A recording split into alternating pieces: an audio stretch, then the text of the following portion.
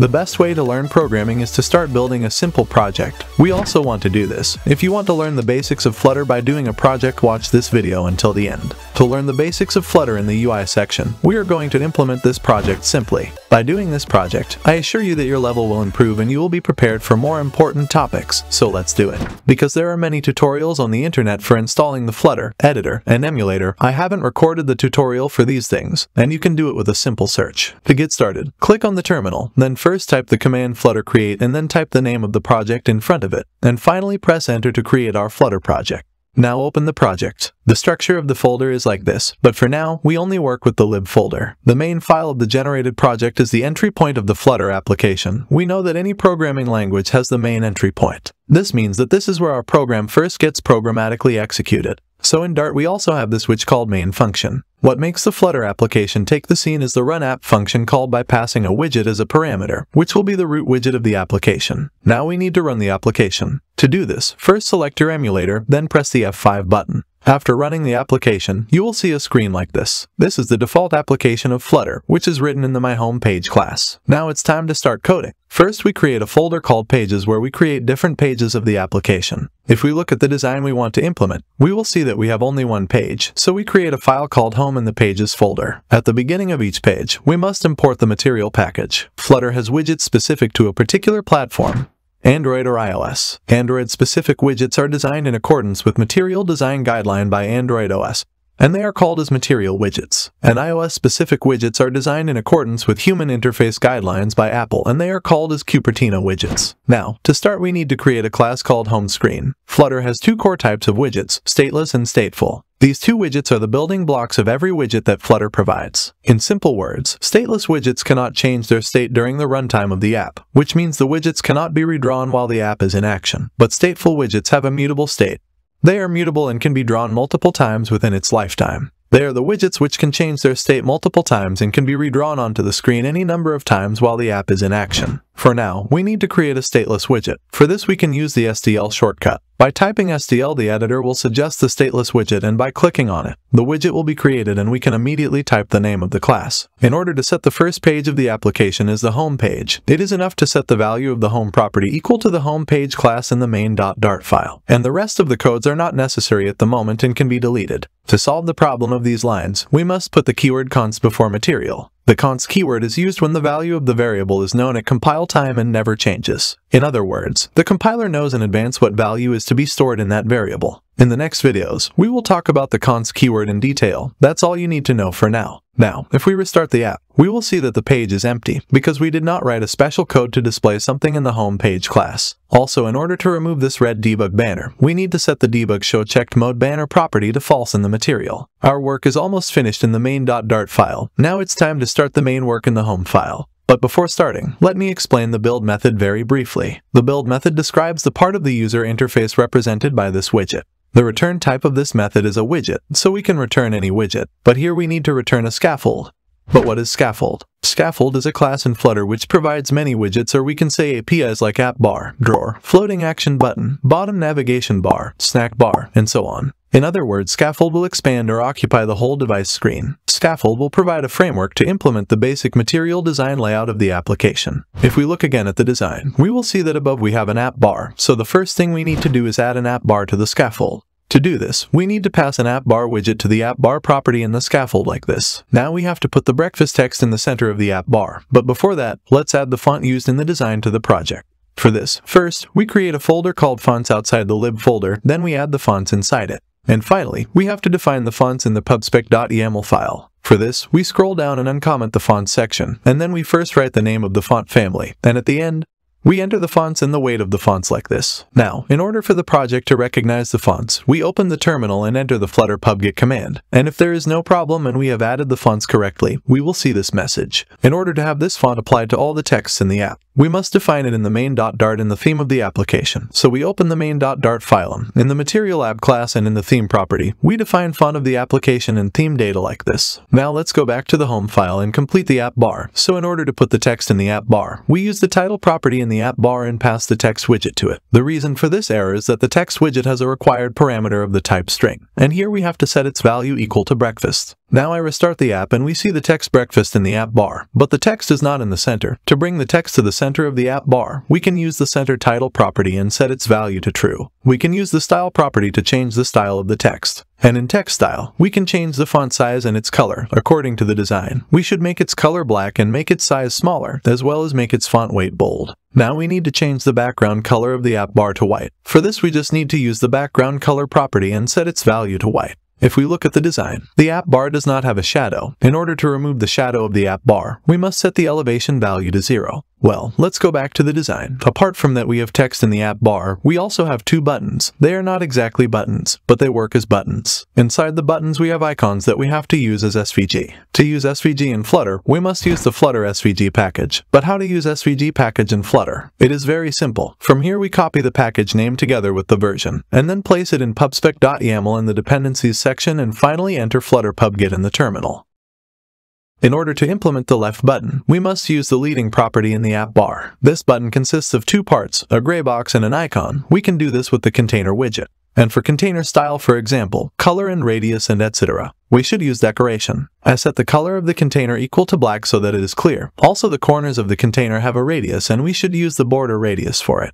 Now we have to reduce the size of the container. If we set a value for the width and height of the container, we will see that it will not change, neither bigger nor smaller, so what should we do? Exceptionally, we have to use the margin to set the size in the leading. So I use the margin in the container and leave a distance of 10 on all sides, and the container becomes small. Now it's time to implement the icon in the center of the container. As I said before, we have to use SVG. For this, we have to define SVGs-like fonts in the project. So first we create a folder called Assets, and inside it we create another folder called Icons and put files in it.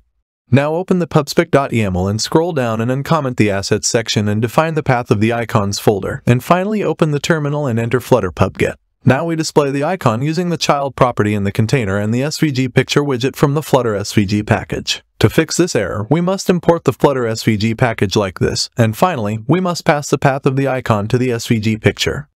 The reason why the icon is not visible is that both the color of the icon and the color of the container are black, and we have to change the color of the container to the color that is in the design. Because the color in the design is not a const color, it should be used in this way. We must put the 0xFF code before the main color code. Now we have to reduce the size of the icon. For this we can use the height and width in the SVG picture widget. But wait, why didn't it change? To be honest, I don't know either, but there is a magic solution to solve this problem. If we set the value of the alignment property in the container equal to center, the problem will be solved. We can easily use this code for the right button. In order to show this code on the right side of the app bar, we need to use the actions property, which we can give a list of widgets to it. We can see that it is not displayed correctly and the width of the button is small. To correct this, we must define a width for the container in actions. Now we can see that it is exactly like the button on the left. And finally we need to change the path of the icon to this.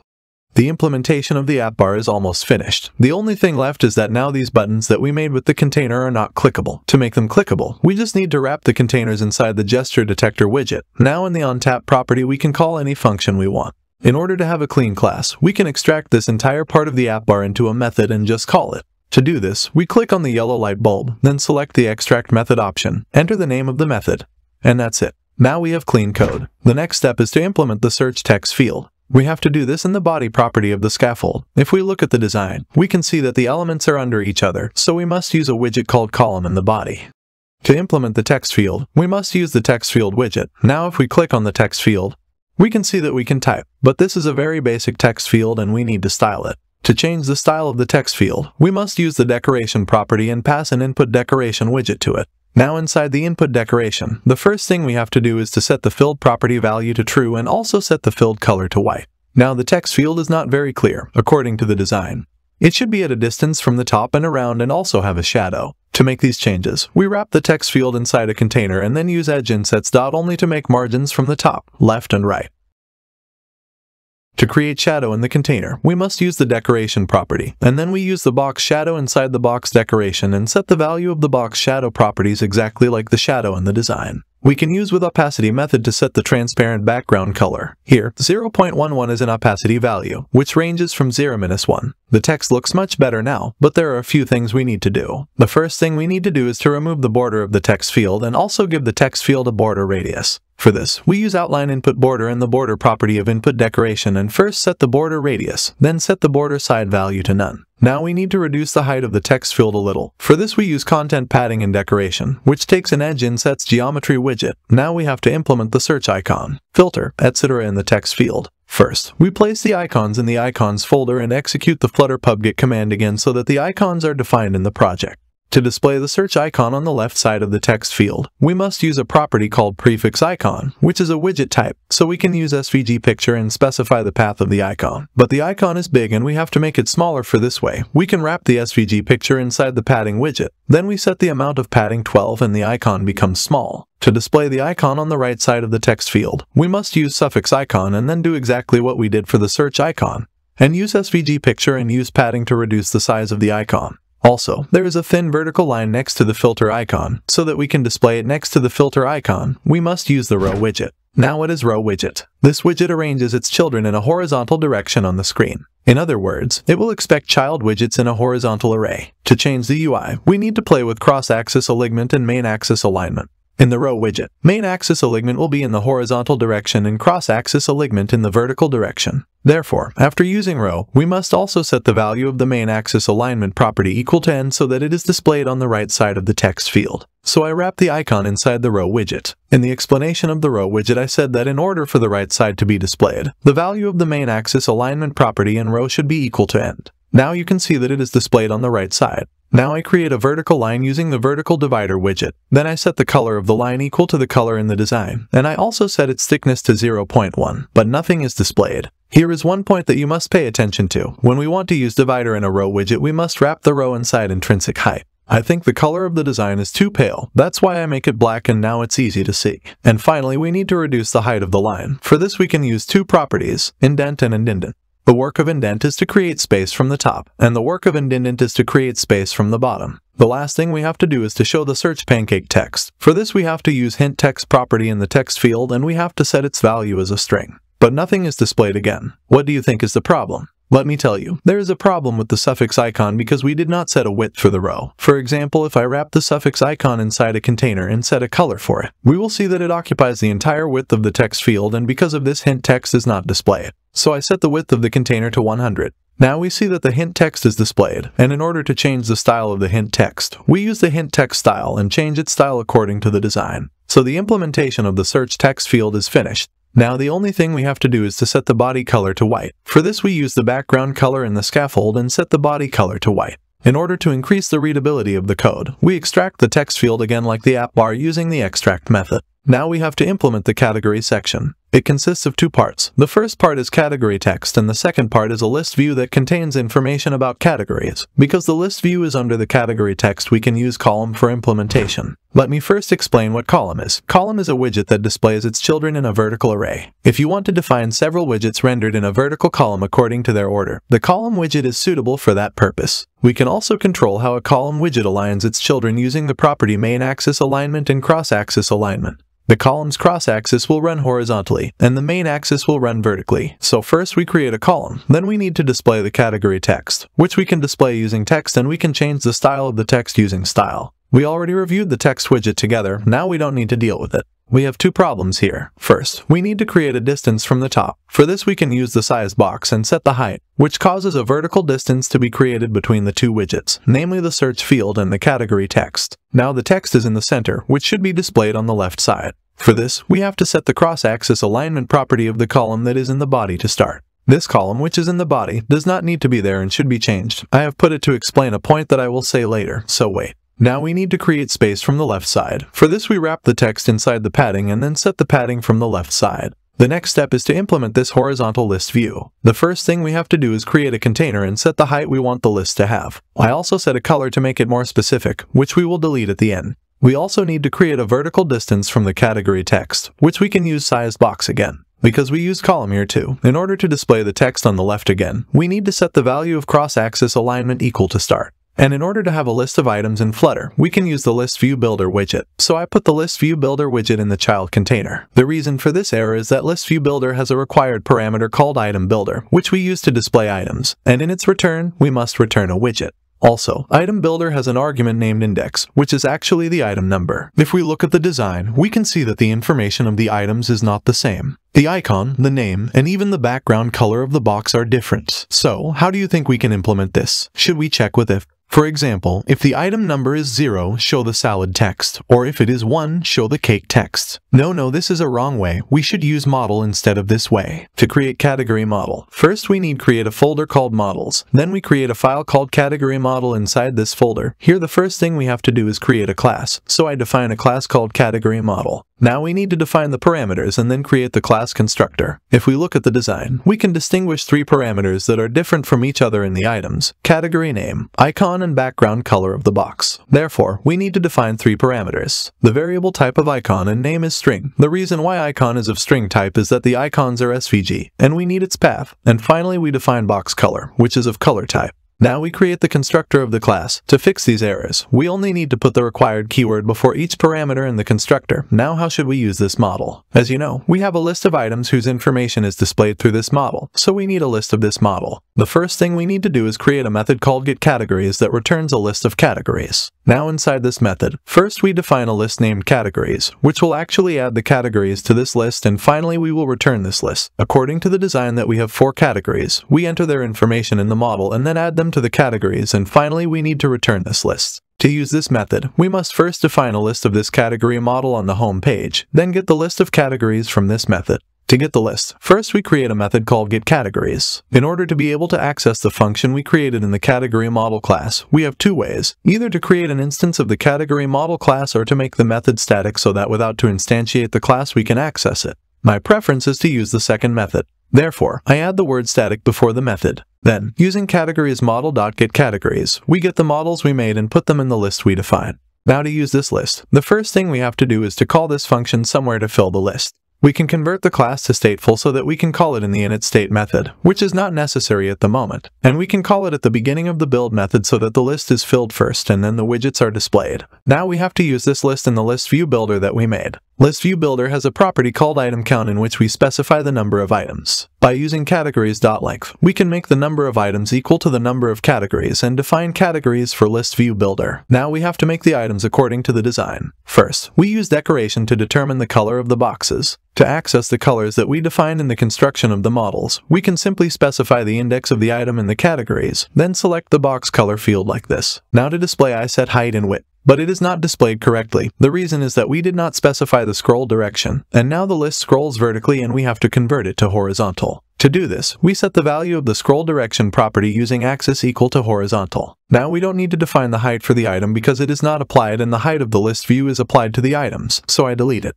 Now we need to increase the width of the items. Then we need to create a distance between the items. The best thing we can do is to convert the list view builder to list view separated. The reason for the error is that the separator builder property must have a value and we must set a widget for it. We can use the size box widget and set the width and create space between the items. In order to make the implementation closer to the design, I reduce the opacity of the boxes and also reduce the height of the list view, and finally add space from the left and right to the list view using the padding property. Then we set the radius for the boxes. To implement the inside the boxes, we can use column and child because the category icon and title are located below each other. Now, first we need to create a white circle. For this we can use container, and in its decoration we set the value of shape property equal to circle. In order for the widgets inside the column to be placed in the center, it is enough to make the main axis alignment equal to the center. Now we have to display the icons in the center of the white circle. For this we use SVG picture and pass the path of the icons that we defined in the models. We have to use padding to reduce the size of the icons, because for some reason that I don't know, setting width and height does not reduce the size and has no effect. Now, finally, we have to show the name of the category, which we do using the text widget. To create a space between the text and the icon, we can change the main axis alignment value from center to space evenly. And finally, for the readability of the code, we extract the categories section into a method. The categories section was done. Now we have to implement the recommendation for diet section. This section is also simple, and we have to do exactly what we did for the categories section. First, we need to create the model class of the items, then define the function in which we create the models. I did it in order not to make the video long and boring. Here we have defined a Boolean field called viewIsSelected, which will change the color of the view text and also the display of the view button box with its help. Now, like the categories, first we define a list of diet models, then we create a function and get the list from the getDiets function that we created in the diet model class. Here we can do something else. Instead of creating a function to get the information of each section, we just create a function called getInitialInfo, and we get the lists inside this, and then we just call this function in the build method. Let's go to implement the design. First, using the sizedBox widget, we create space from the top. The implementation of this section is exactly like the implementation of the categories section. First, we create a column. Then we put the text recommendation for diet using the text widget. The style of this text is the same as the category text, so I just copy its style and paste it here, and I also set its padding from the left side. Now we use ListViewBuilder to display the list again. First, we create a space between the text and the list view using sizedBox. Then we define a container and set its height to 240. Also, we set the cross-axis alignment to start so that the text is not displayed in the center. Now we put the list view in the child of container. Because we want to have a distance between the items, we use ListView.separated. Then we set the length of the diets list in the item count property. For the space between the items, we set the sizedBox widget with a horizontal size of 25. Then we return a container in the item builder. Now first, we set the width of the container to 210. Then we specify the color box that we defined in the model in decoration. And finally, we also set the radius for the boxes. The reason why the list is not displayed is that we need to set the scroll direction to horizontal, so we do this. We also reduce the opacity of the color boxes and set the padding from the left and right sides for the list view. To implement inside the box, the first thing we have to do is to define a column in the child of container. Then first we display the icon using SVG Picture. Now we have to display the name of diet, which we do using the text widget, and set its value equal to the value we put in the model. Then we set the text style. To display the level, duration, and calorie texts, we can easily use a text widget and display them together by plus. To implement the view button, we first define a container with a height of 45 and a width of 130. If we pay attention to the design, the color box is in the form of a gradient. To display the gradient in decoration, we can use the gradient property, and depending on the type of gradient, we can use the widget. In the design, the gradient type is linear gradient, so we use linear gradient. And then in the color property, we define the list of colors. To create space between the widgets, we set the main axis alignment equal to space evenly. The space between the name of the diet and the lower text is short, so that we can reduce the space. We just need to put those two in one column. Now we set the radius for the button. Then we put the view text in the child and change its style to the design style. Finally, what we need to do is to check that if the view is selected property value is true, the color of the view text is white, and the color of the button has a gradient color. And if it is not true, do not show the gradient, and the color of the view text according to the design is purple. For this, we can use the question operator, which does the work of if. Therefore, first we check if it is equal to true, and then we put a question mark and define the correct condition, which can be colors, and if it is not true, we put colon and set the colors to transparent. We do the same thing for the color view text. How to work with the question operator is like this. The implementation of the recommendation for diet section has also been completed. To make the code readable, we extract this section again into a method. Now we need to implement the popular section. This section is exactly like the previous sections. First, we need to define a model class so that the video is not long. I did this. Again, here we have a boolean called isBoxSelected, which we want to use to control the display of the box shadow. Now we go back to the home page, and first we define a list of popular models, and then we get the list in the getInitialInfo function from the getPopularDiets function. Now we create space from top using sizedBox. Then we define a column and first display the popular text and exactly set the category text style for it, and also set the padding from the left side. The reason for displaying the overflowed error is that the total height of the widgets placed on the page is greater than the height of the entire page, and it must be scroll. In order to be able to scroll the body, we must use list view instead of column. Now, in order for the text to be displayed on the left side, we set the cross-axis alignment to start. Also, taking into account that we must have a distance from the bottom of the page, we use a sizedBox again after the column. Now let's go and implement the list view. For this, we first create a space from the popular text. Then we use the ListView.separated if we want to have a distance between the items. Here first, we set the item count equal to the popular diet's length. Then in the separated builder, we place a sizedBox with a height of 25. In the item builder, we return a container with a height of 115. But the list is not displayed and we have an error. To fix this error, we must set the value of the shrink-wrap property to true. If you do not set the shrink-wrap property, your list view will be as big as its parent. If you set it to true, the list will wrap its content and be as big as its children allows it to be. Now we set the padding from the right and the left for the list. Then we go to the decoration of the container. First, we set the color of the box to white. Then we set the radius, and finally we set the shadow of the container according to the design. To implement inside the box, since the widgets are in one line, we must use row, so we set row in the child container. Then we display the icon using SVG Picture. I feel that the height of the container is too high, so I reduce it to 100. Now we have to show the name, level, and etc. If we pay attention to the design, we can see that they are in a column below each other, so we have to use column. First, we display the name using the text widget, and then we set its style. And finally, we display the level, duration, and calorie text like this. In order to create space between widgets in a row, we must set the main axis alignment equal to space evenly. Also, by setting within height, we make the icon size a little bigger. In order for the text to be displayed in the center, we must set the main axis alignment in the column equal to center, and also to display it exactly below each other, we set the cross-axis alignment equal to start. And finally, we need to display the button icon, which we need to use SVG Picture, and to be clickable, we just need to wrap it inside the gesture detector. Also, we have to check that if box is selected is equal to true, the color of the box is white and the box has a shadow, otherwise the box is transparent. We can do this with the question mark operator. To fix these blue warnings, we just need to add the keyword const. For this, we right-click on one of the lines and select the Add Const modifiers everywhere in File. Congratulations, you have successfully completed this tutorial. If you need help, let us know in the comments. And make sure hit the subscribe button to get the next video.